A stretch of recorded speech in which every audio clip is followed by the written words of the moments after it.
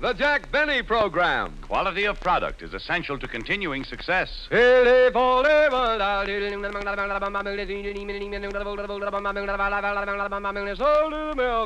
Lucky Strike means fine tobacco. So round, so firm, so fully packed, so free and easy on the draw. LSMFT, LSMFT, LSMFT. Of course. That's it. Right you are. Lucky Strike means fine tobacco. So round, so firm, so fully packed, so free and easy on the draw. It takes fine tobacco to make a fine cigarette. And remember, Lucky Strike means fine tobacco. Yes, first, last, and always, Lucky Strike means fine tobacco.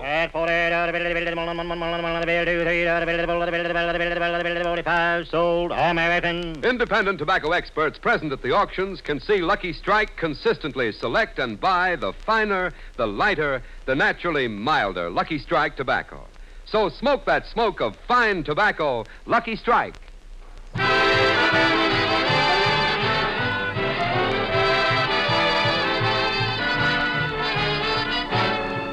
From the historic city of St. Joseph, Missouri, the Lucky Strike program, starring Jack Benny, with Mary Livingston, Phil Harris, Rochester, Larry Stevens, and yours truly, Don Wilson.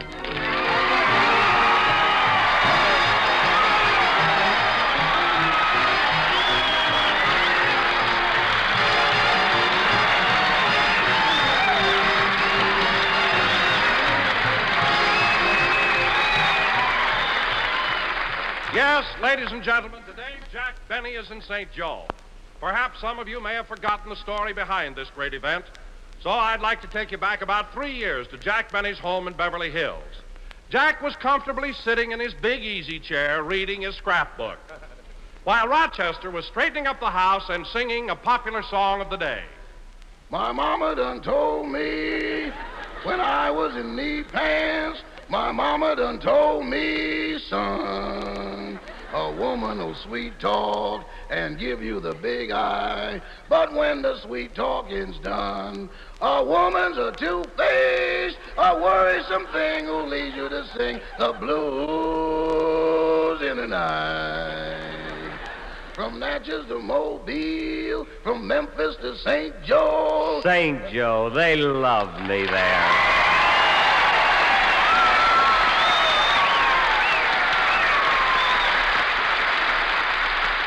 Yes, ladies and gentlemen, that's how it all started. And now, 3 years later, here he is in person.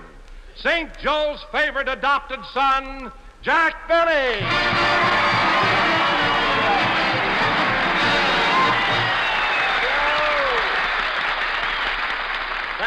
Thank you. Hello again. This is Jack Benny talking. And folks, I want to tell you this is the greatest reception I ever got in my life. Okay, I'm so proud my chest is almost out to my underwear. Yes, sir. I don't blame you, Jack. Here we are during our program in the largest auditorium in town. They've even given you their hometown band for the broadcast. That's right, Don. Is it any wonder that I'm so happy to be here in good old St. Joe?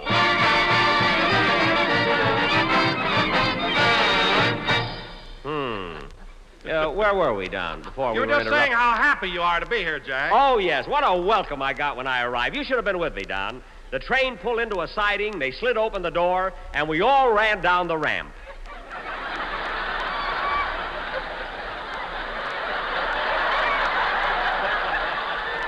How happy we were. Jack, did you say you ran down a ramp? Yes. How happy we were. Wait a minute, Jack. Who ran down the ramp? You and who else? Me and the cows.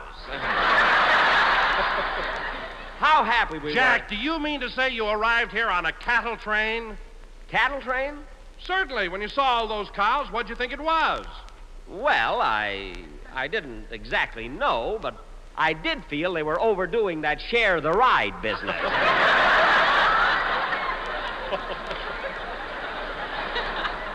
Boy, were we crowded. But, Jack, I can't understand you're making the mistake of getting on a cattle train. Didn't anybody stop you? Yes, some fresh cowboy. He opened my shirt, stamped grade A on my chest, and herded me in. And with those sharp sticks, you know. But it doesn't matter how I got here as long as I'm in good old St. Joe. Now, wait a minute. Wait a minute. For heaven's sake, fellas, you don't have to play that tune every time I say good old... Look, I didn't say it. I didn't say it. Now, look, fellas, I know you're glad to see me, but you don't have to blow your brains out. After all, we're trying to do... Hello, Jack. Hi, everybody. Hello, Mary. How are you?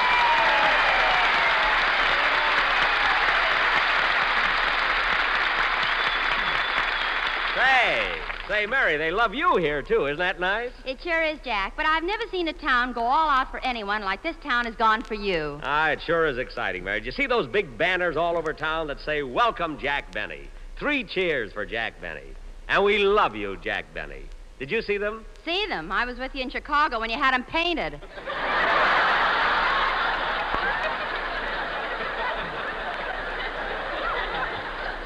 Mary, you're just making that up. You know very well they love me here. What about that parade that was given in my honor? Jack, was that parade in your honor? Certainly it was. Then you ought to be ashamed of yourself. Selling hot dogs. Mary. And you got mustard all over the chief of police. Well, if Chief Swepson didn't mind, why should you? Anyway, you know, you... Don, what are you laughing at? Oh, just thinking about Jack. He came into town on a cattle train. Jack, you didn't. Well, it was all a mistake by the time I found out we were here already, you know. Oh, for goodness sake, Jack, do you mean to say you rode in a cattle car without even knowing it? Mary, when I ride on a train, I don't look around to see who's sitting next to me. However, I did get suspicious when I rang for the porter and he came in on all 4s. You mean it was a cow?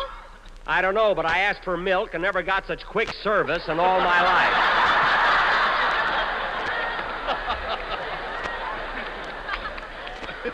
You mean you got it? Right in the eye, sister. Right in the eye.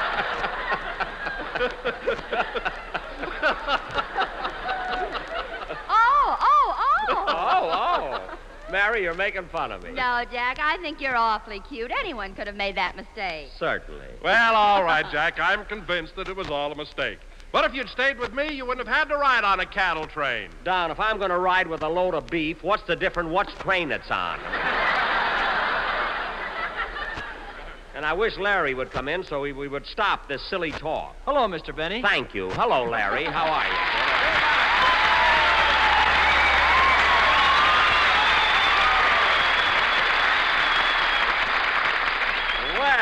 Well, listen to that reception, kid.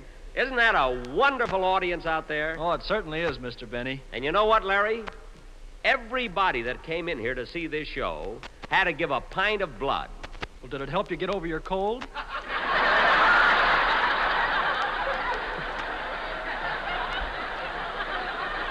They didn't give it to me. They gave it to the Red Cross. Oh, I'm sorry, Mr. Benny. That's all right, kid. Anybody could have made that mistake. Like coming here on a cattle train. Certainly, huh?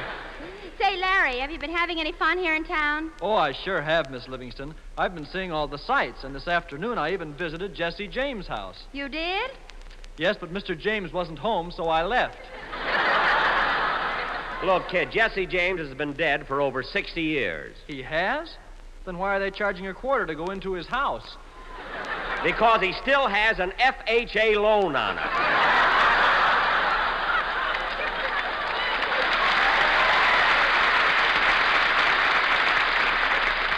Go ahead and sing your song, Larry. I'll take you to Lover's Lane afterwards. And sing especially nice in appreciation of the way they love me here in good old St. Joe. Wait a minute. Now, wait. For heaven's sake. For heaven's sake, I forgot about them. Sing, kid. They drive me nuts. No kidding. I've never seen anything.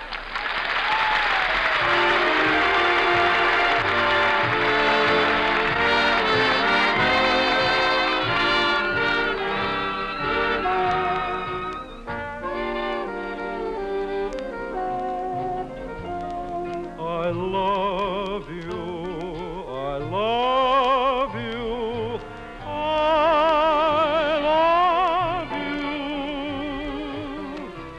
sweetheart.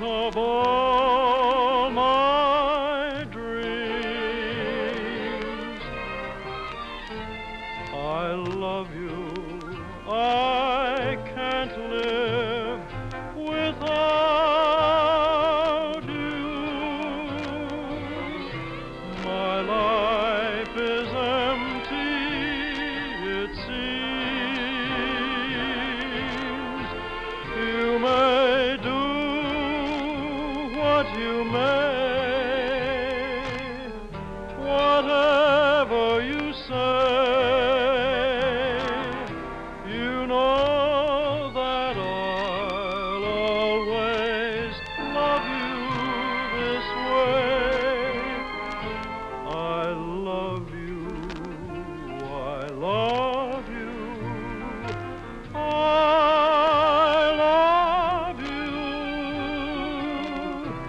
You are my sweetheart in dreams, it seems. Sweetheart of all my dreams.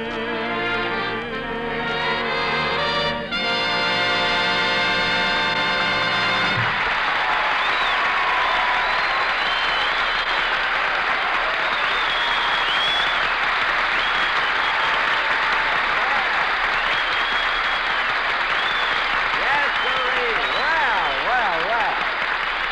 No, can't do any encores. Can't do any. It was Larry Stevens singing "Sweetheart of All My Dreams," and very good too. They love you here, kid. Mr. Benny's right, Larry. St. Joe loves everybody. Oh, they sure do, Miss Livingston. In fact, last week the St. Joseph News Press printed a big picture of Fred Allen on the front page and told about how funny he was when he played at the Crystal Theater.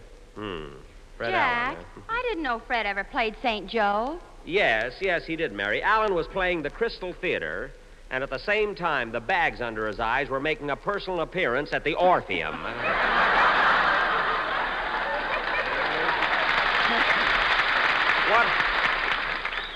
What an act he had. That was the first time the stockyards ever complained. No kidding. You know, and another thing. Hiya, folks. I think you know me, but this is Missouri, so come on, show me. Yeah.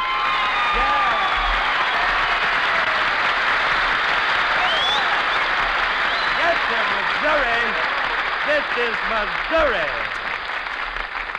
Oh, Jackson, listen to that applause. That's what I like about the South. Well, that was a cute entrance, Phil, and by the way, I've got a little compliment for you. Everybody liked you on the Fitch bandwagon last week. Well, thanks. And you know, Jackson, them Fitch people were awfully nice to us. You know, after the broadcast, they gave every one of my musicians a case of shampoo for a present. Well, that was darn nice of them. A whole case? Yes, and my guitar player says it's delicious when you cut it a little with ginger ale.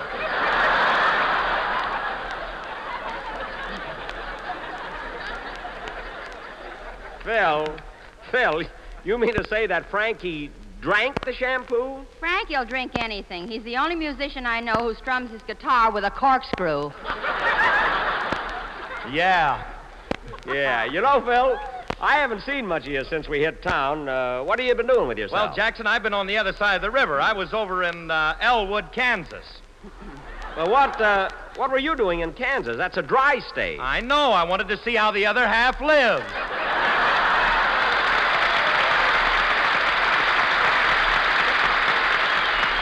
Oh, I see. Well, Phil, how are you enjoying yourself here in St. Joe? It's a great town, Jackson. Great. You know, this is a very historical place. You know, this is the home of Jesse Jones here. That's Jesse James. Jesse Jones. My goodness. Say, Jack, didn't they use a lot of local scenery in that movie they made about Jesse James? Yes, Don, I remember that picture very well. They wanted me to play the part of Jesse, and then, strictly through politics, of course, they took Tyrone Power instead, you know? Well, why didn't they take you, Jackson? Because every time they shot a gun, his toupee blew off.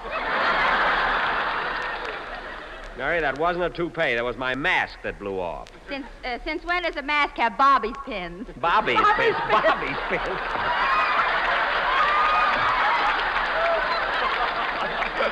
Mary, that's Bobby pins. It's not Bobby's pins. They don't belong to Bobby. You know what I mean? Very funny, huh?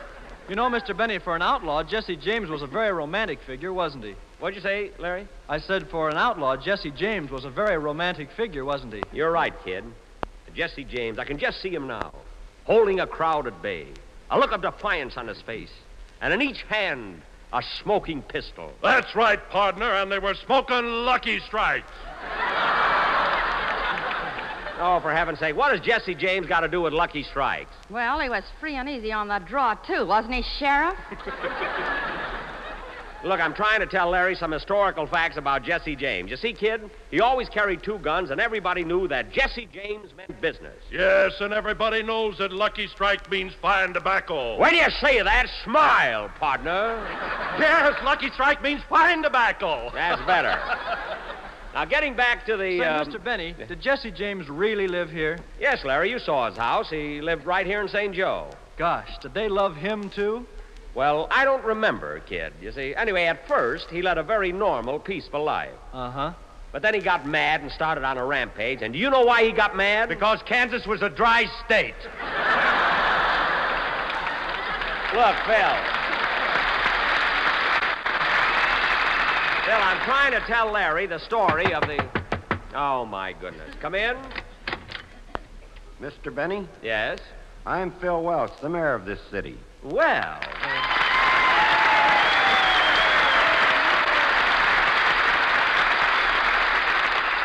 Well, it certainly is a pleasure to meet the mayor of good old St. Joe. All right, that's enough. Well, I'm pleased to meet you, Mayor Welch. I'm sorry I didn't recognize you. Well, I recognized you immediately. I saw you when you played here in vaudeville, and I thought you had a very funny act. You did? Well. In fact, I laughed so hard I almost choked on my lollipop.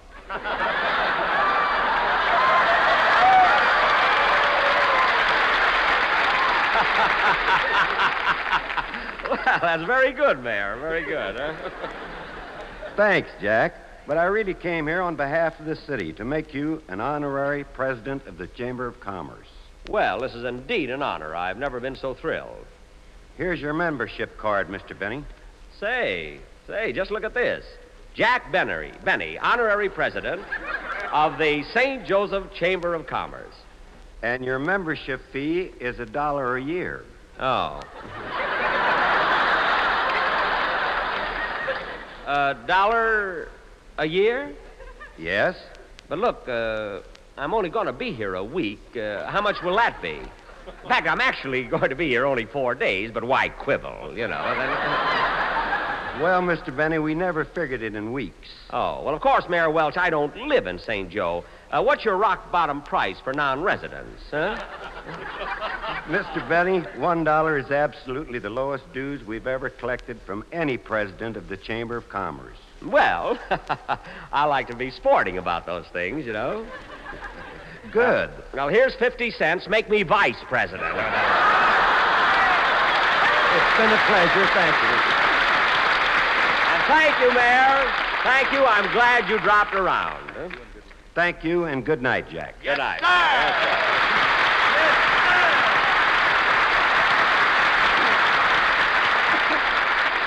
Say, Mary, wasn't it nice of the mayor to give me this card and it was worth 50 cents? Look what it says on it.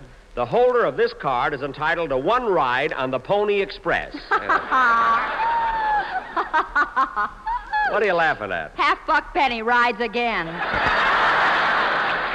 Don't be so smart. I'm vice president now of the Chamber of Commerce. Well, if you'd given the whole dollar, you could have been president. Well, He'd rather be tight than president. now cut that out. And now, ladies and gentlemen, in my official capacity as vice president of the Chamber of Commerce of St. Joe, it is my honor to bring you one of our native daughters, a young lady who happens to be visiting here in our hometown. A very famous movie star, Miss Jane Wyman.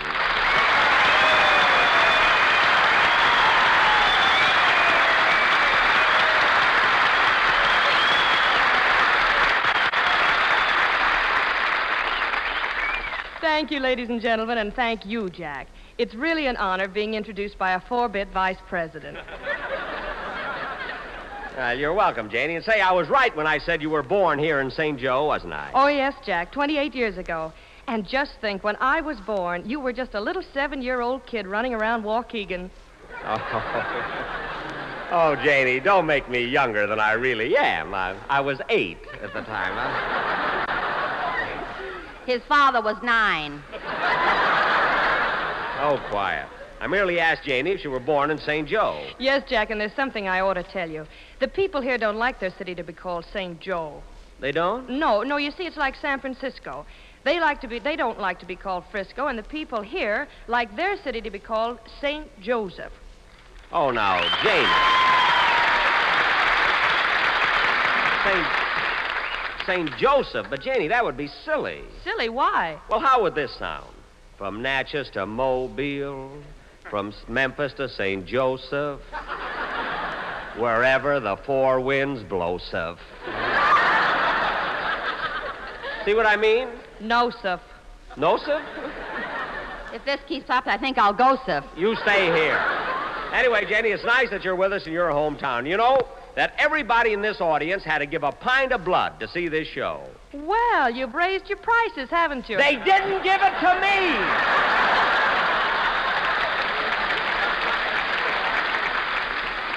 I mean, why does everybody think that? In the first place, there isn't a man living who can take 4,000 pints. Wait a minute, Jackson. Frankie and I... I'm not talking about that.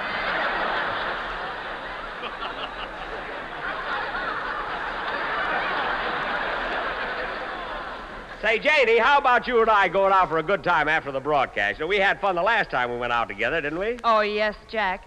But, well, I don't know how to say this, but to have a good time, you've got to spend some, well, for instance, last time we were out, remember what happened with the jukebox? Nothing happened. I put my nickel into that jukebox like everybody else did. Yes, but, Jack, wasn't that a little corny standing on the table yelling, "This music comes to you through the courtesy of Jack Benny"? Janie. Star of stage, screen, radio, and the biggest hot dog in St. Joe for a dime. Well, I just did that for a gag, that was all. Oh, say, Jack, I just happened to think of something. Weren't you and Miss Wyman in that picture, Hollywood Canteen? Yes, Don, but we didn't work together. You know, Janie, I have a little confession to make. When they started the picture, I wanted to do a love scene with you. So I spoke to the director. Well, I have a little confession to make, too. I spoke to him first.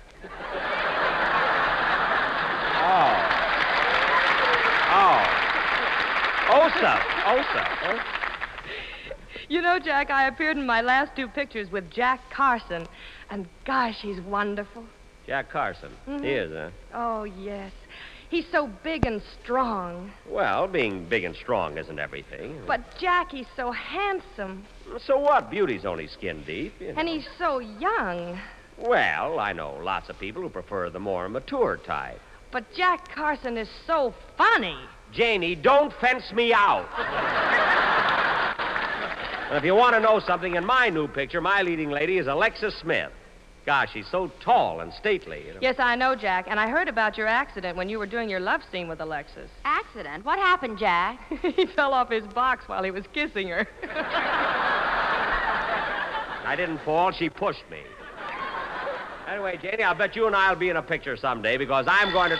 Oh, there's the phone. Excuse me, Janie. And don't forget, after the show, we'll all go out together. I'll take it. Hello? Hello, Mr. Benny. This is Rochester.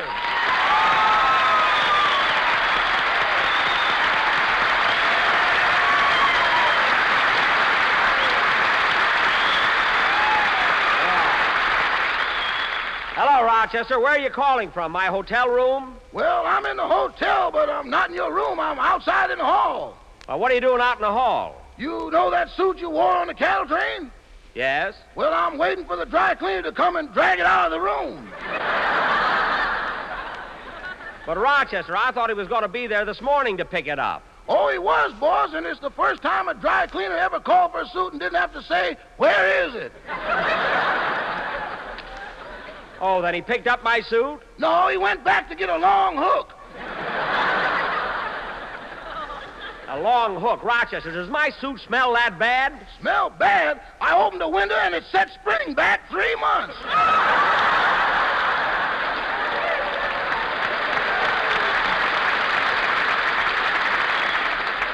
Rochester, my suit isn't as bad as that. If the cleaner doesn't come back, you brush it up yourself. Okay. And say, boss, you know that big banner outside the hotel with your picture on it? Yes? Well, somebody came along with a shotgun and gave you a bad case of measles. What, you mean they shot holes in my face? Yeah, you got the only face in town that can sift flour. Rochester, I traveled 4,000 miles to get to St. Joe, and shooting or no shooting, it's your job to keep those banners up there. Oh, boss, if they want to love you, let them, but let's not force it on ourselves. I'm not forcing myself on them. They invited me to come here of their own free will. I knew free was in there someplace. Look, Rochester, I want you... Hold it a minute, boss. The cleaner just came back, and he's fishing for your suit with that long hook. That's good. So now I guess everything will... Uh-oh. What's the matter? The suit grabbed the hook, picked up the cleaner, and is running down the hall with him.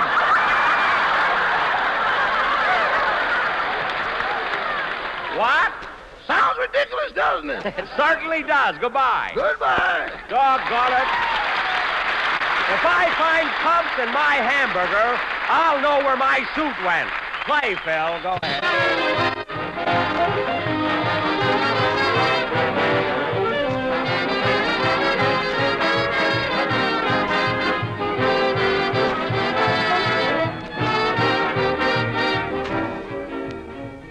Ladies and gentlemen, as the casualty lists pour in from the European war fronts, we at home are putting behind us all thoughts of an easy victory. Then comes the struggle in the Pacific, and our top military authorities say it will require another year and a half to 2 years to lick Japan after we beat Germany. So to you and me, all this means only one thing: all-out support of our fighting men. In other words, stay on that wartime job until released. Keep buying more and more war bonds and hold on to them. Keep supporting all home front activities and observing all wartime regulations. And with it all, write encouraging letters to him over there, so he'll know a united nation stands behind him. Thank you.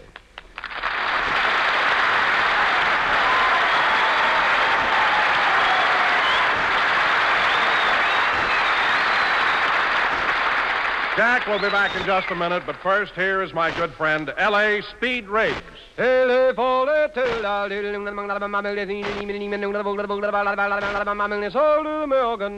that smoke of fine tobacco, Lucky Strike. For Lucky Strike means fine tobacco. The finer, the lighter, the naturally milder Lucky Strike tobacco. And this fine Lucky Strike tobacco means real, deep-down smoking enjoyment for you. So smoke that smoke of fine tobacco, Lucky Strike. So round, so firm, so fully packed, so free and easy on the draw. The famous tobacco auctioneers heard on tonight's program are Mr. L.A. Speed Riggs of Goldsboro, North Carolina. And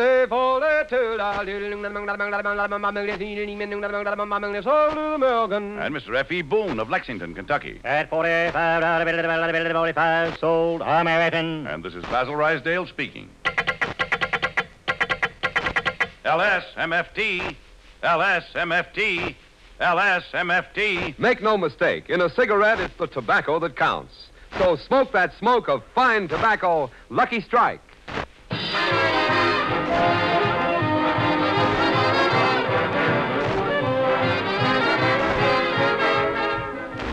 Well, folks, our pleasant visit in St. Joe is just about over, and we've certainly enjoyed every minute of it.